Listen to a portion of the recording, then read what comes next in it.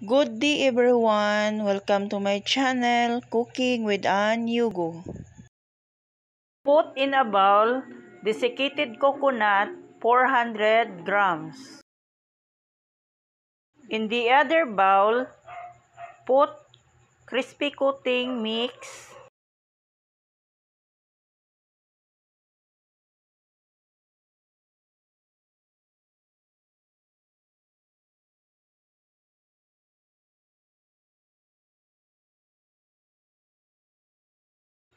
set aside.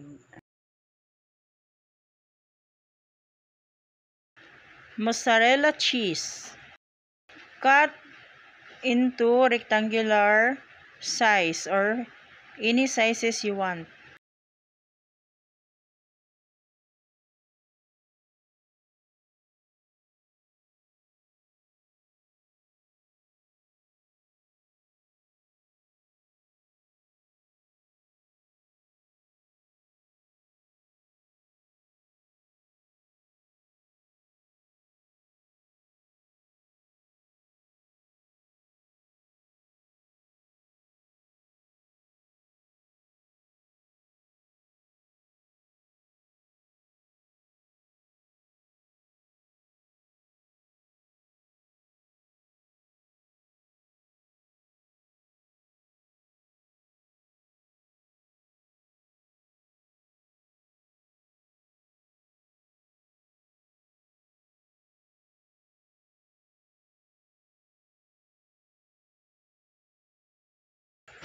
In crispy coating mix, add 3 pieces eggs.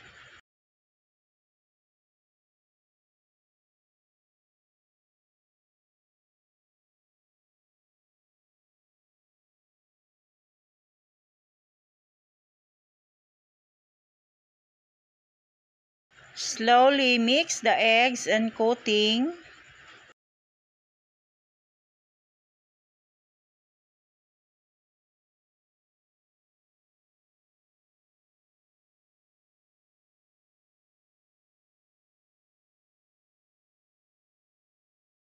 Whisk is better than tablespoon in mixing.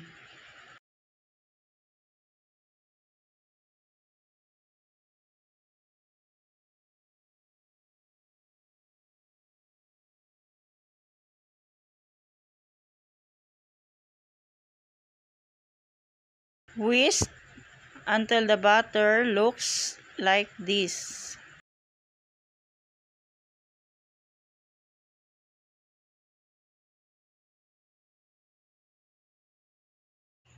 Add 3 tablespoons of water. Continue mixing.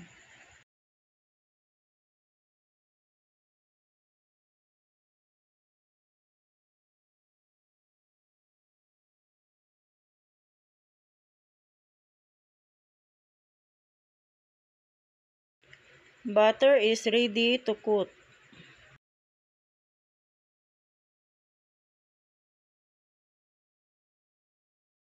Turn on the fire in medium heat. Preheat cooking pot with cooking oil in medium heat.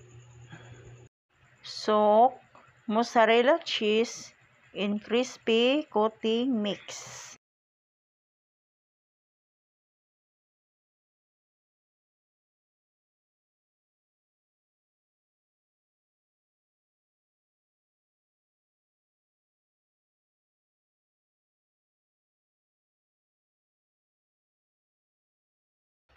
Then put in desiccated coconut. Make sure the coating is thick to avoid the leaking of cheese when frying.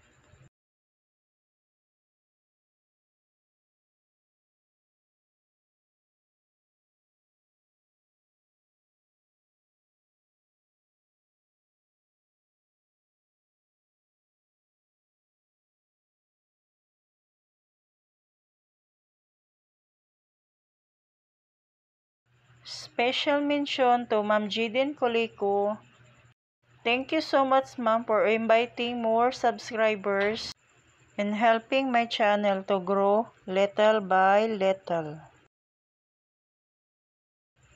To all my YouTube subscribers, thank you so much for subscribing my channel. God bless you all.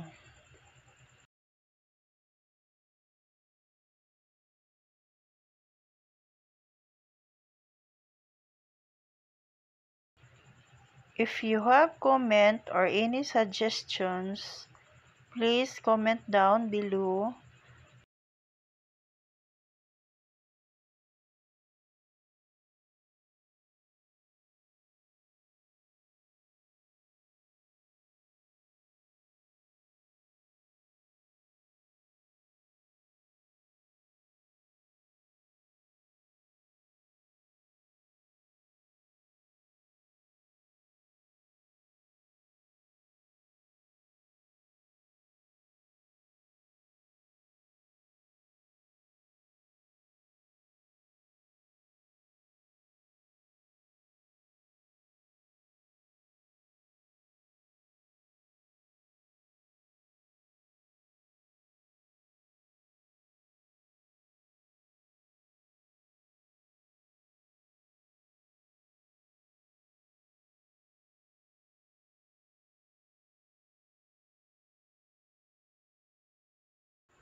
Just repeat the process until all done.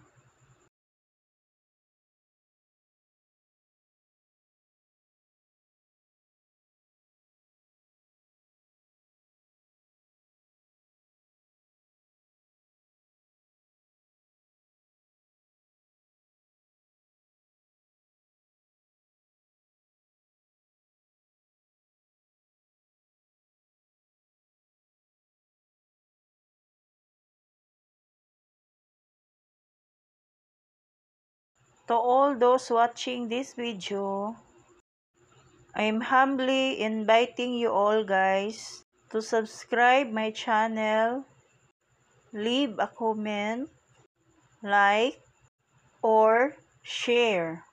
You can also visit my FB group, Cooking with Anyugu. And please, and if you have a lot of extra time, I'm also inviting you to visit my FB page, Cooking with Anyugu.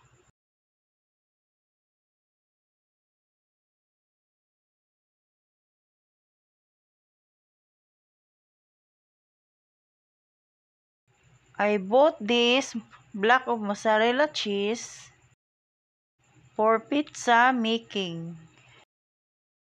But then since I'm not always making a pizza, the cheese stuck in the fridge. So before the cheese become damaged, I decided to make a breaded mozzarella cheese.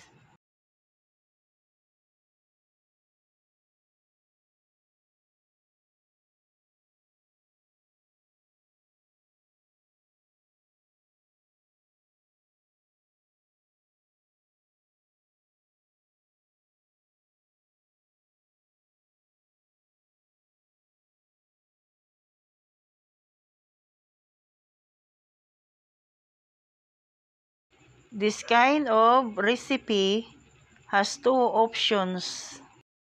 You can eat this as snack or you can eat this as bayan.